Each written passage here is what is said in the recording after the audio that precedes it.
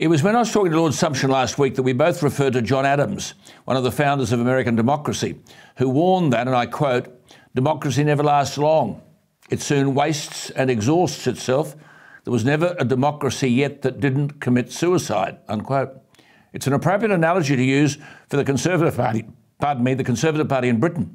Jake Thrupp is the 25-year-old director of programming here at ADH, but his political instincts are second to none. He's just been in the bowels of the Conservative Party conference in Britain and has only just returned home.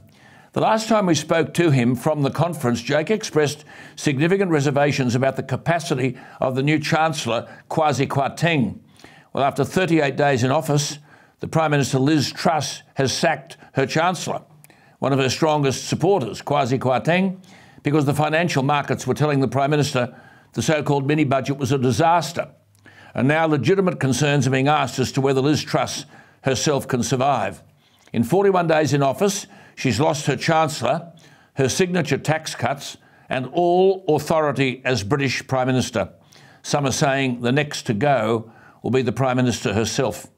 And if, as the polls suggest, an election were conducted on the basis of the current polling figures, with a very, very ordinary Labor Party, they're up to 33 points ahead of the Conservative Party government.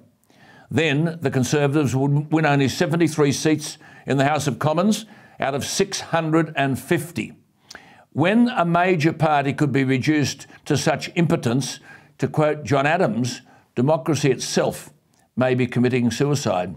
Jake joins me with his instincts onto all of this. Jake, thank you for your time. I said it was 41 days that Liz Truss has been in office, but 12 of those were during the national mourning period for the Queen, when government all but ground to a halt. As one correspondent said, her progression from chocolates to boiled lollies has been swift. What were prominent people in the Conservative Party telling you at Birmingham? Well, they're very disillusioned. Thank you for having me on the show again, Alan. Look, they're very disillusioned, and basically it'll be a miracle if Liz Truss makes it to Christmas. They're already moving against her. Her credibility has been shot because of this. They may as well just shred the mini budget. Her first major mistake were her cabinet appointments when she took over, loaded the cabinet with all her own supporters, which has disillusioned people further who supported Rishi Sunak, the former Chancellor.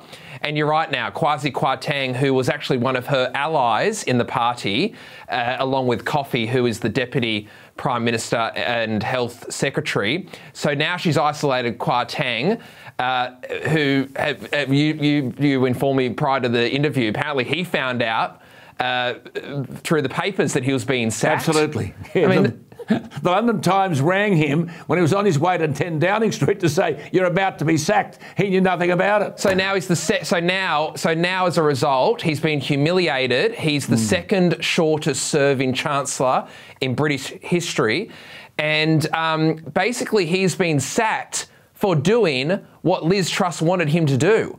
Because there's reports today that he actually opposed a lot of the measures, or was strongly against a lot of the measures being proposed in the mini budget. But of course, the Prime Minister insisted, and when that's the case, you just go along with it. Yes, this is dramatic international stuff, I've got to tell you.